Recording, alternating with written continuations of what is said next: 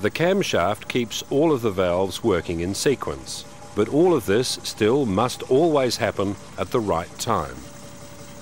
Air-fuel mixture must enter at the right time in the cycle, and the piston must be in the right place when the exhaust valve opens. The position of the piston is crucial, but what determines that? The crankshaft. It helps to synchronize all this activity. In one cycle of a four-stroke engine, from intake through compression, ignition, power and exhaust, how many times does the crankshaft turn? Twice. It makes 2 revolutions. During that time, what happens to the valves? They open and close once. So the cams must turn through just 1 revolution, as does the camshaft. In each cycle, the crankshaft turns twice and the camshaft only once. So the camshaft must turn at half the speed of the crankshaft.